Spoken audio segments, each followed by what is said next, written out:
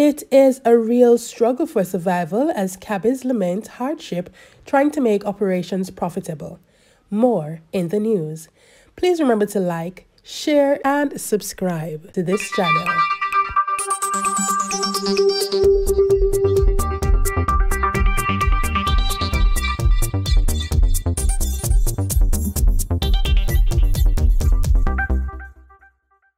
It has been reported that some route taxi operators in Western Jamaica are disregarding the rates set by the Transport Authority and have affixed a surcharge that the commuting public pays with very little protest.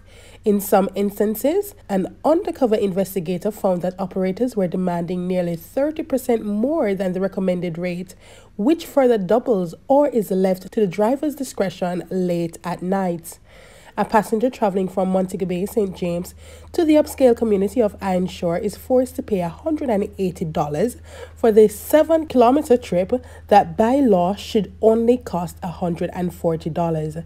This price jumps to $500 in the late hours, plus an additional charge should one request a turn-off.